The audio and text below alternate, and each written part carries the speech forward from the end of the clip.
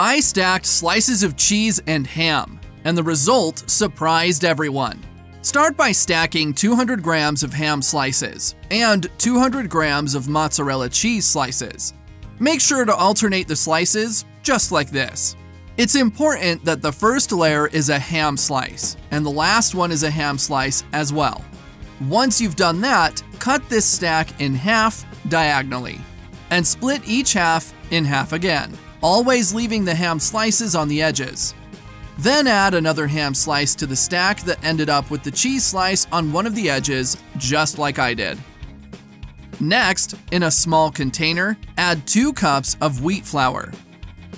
In another container, add 4 eggs and beat them until combined.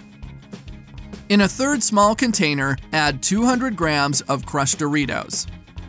Now coat one of these stacks in the wheat flour. Then dip it in the beaten eggs. Coat it in the wheat flour again.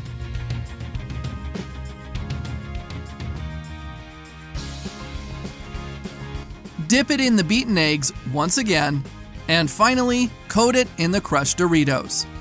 Leave us a comment with the name of the city from which you're watching this. I'd like to give you a shout out, and thank you for sharing this recipe.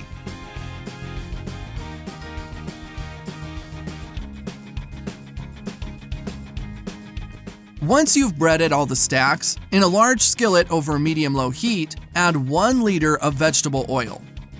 And once this oil is hot enough, add the stacks and fry them until golden brown. If you've made it here, that means you're enjoying our recipe. So click the share button and share this video with all your friends.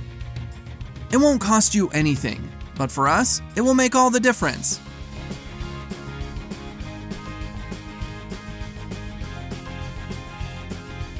This is the right point. Remove from the hot oil and soak up the excess fat on a plate lined with paper towels.